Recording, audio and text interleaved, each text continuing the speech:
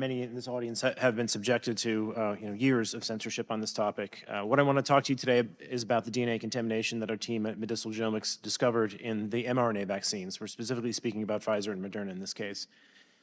This work has been replicated by many labs around the world, and now the FDA, the EMA, and even Health Canada have admitted to this. The regulatory agents have admitted that Pfizer also omitted the SV40 sequences that are in their vaccine.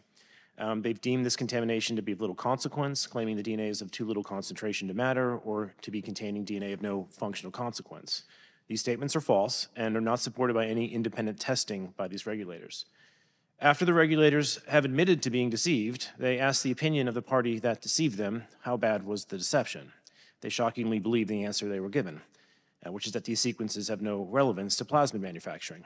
As someone who has worked on the Human Genome Project manufacturing millions of plasmids, I can assure you that this is an overt lie.